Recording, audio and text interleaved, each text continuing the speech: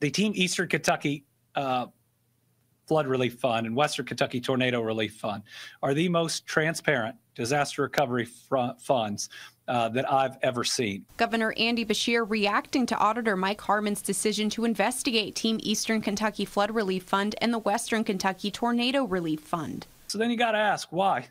With all that, with all the testimony that's there, do we suddenly have an announced audit? And that's because we have an election 3 months and a couple of weeks away. Claiming Harmon has a conflict of interest. It was at Daniel Cameron's announcement of his lieutenant governor yesterday.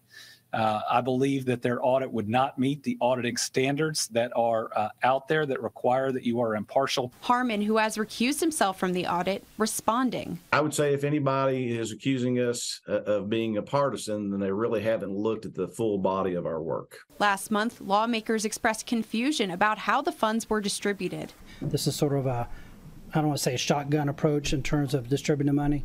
I just have to ask the question is, you know, could there warranted some sort of audit done? It would be greatly advantageous to Kentuckians for the legislative branch to be wheeled in and consulted and talked to, discussed with, so we have a better idea of where funds are going to be going. Beshear, maintaining his administration, will cooperate with investigations into the funds. We'll provide the documents to anybody, absolutely anyone.